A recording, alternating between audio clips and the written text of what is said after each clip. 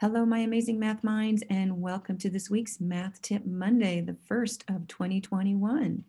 I am Heidi Rethmeyer, staff developer at ESU8, and this week we are going to talk about rules that expire.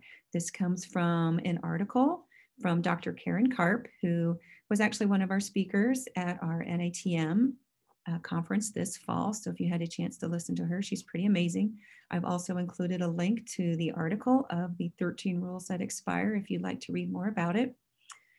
This is a quote from the beginning of the article that talks about why we need to be very careful with our language that we use with students, because overgeneralizing, some strategies using imprecise vocabulary, and relying solely on tips and tricks really is not going to promote conceptual understanding, and then will lead to misunderstanding later for our students.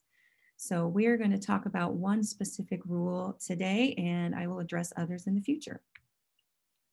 So today, the rule that I want to address is when you multiply a number by 10, just add a 0 to the end of the number. Or if you multiply it by 100, just add 2 zeros, which I know has probably come out of my mouth as well in working with students.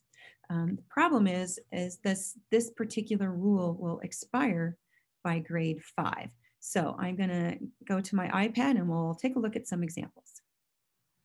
So let's start with 25 times 10. And if you ask students to do the traditional algorithm, probably get 250. And maybe you do another one. Let's say 34 times 10, and we get 340. And maybe you do a few others, and you'll get students that might notice, well, hey, all I have to do is add a 0. So what might happen then if we introduce these two problems to students?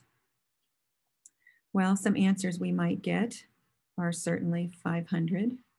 We might also get 50.00. Well, I just added a 0, right? So clearly we can see that this can cause some confusion and some problems when we get to decimals. So let's take another example. What if I have 0.34 times 10? And what might students be tempted to do? What answers might we get? Well, we might get 0.340 because I added a 0 to the end. Maybe I'll get 0.034. Maybe I'll even get 0.34. Okay, so clearly that's going to cause some confusion if I say just add a 0 to the end. So if I start the conversation about multiplying with 10 with just the tips and tricks, and I skip over the conceptual understanding of place value, I'm really setting up my students for a poor understanding of number sense and some confusion in the future when they do encounter decimals.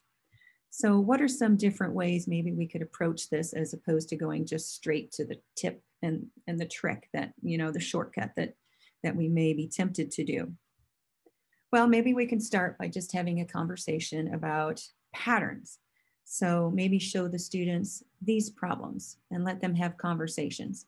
And you will probably get students that say, well, all I have to do is add the same number of zeros to the problem as what I'm multiplying by. So if it's 10, I add 1 0. If it's 100, I add 2. If it's 1,000, I add 3. And as a teacher, I would say, well, that's interesting. So tell me what is actually happening to the number that we started with here? What is actually happening to this number so that I get this number? Let them have some conversations with, small groups or with a partner. And then I might also ask the students, is there a scenario where this doesn't work by just adding a 0 to the end? And see if they can come up with an example where it doesn't work. And then I can continue the conversation with this series of problems and say, okay, again, what do you notice? What do you wonder? What's happening? And hopefully then this will lead into some more conversations about place value and understanding just what we're doing conceptually as opposed to just adding a 0 to the end. And I would also be very hesitant about saying, well, we're just moving the decimal. Um, I have a concern because we're not really moving the decimal. The decimal is always between the ones and the tenths.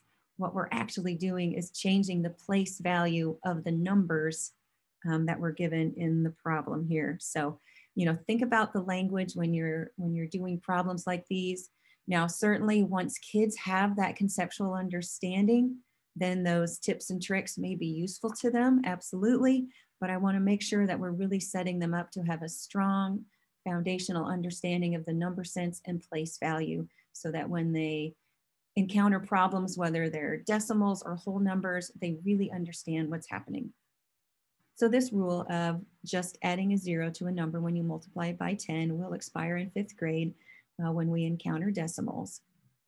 So in the future, as you're having conversations with students and in your teaching, think about the language you're using, make sure it's consistent and accurate, and that the rules and the language that you're using are not going to expire, and that we use precise vocabulary.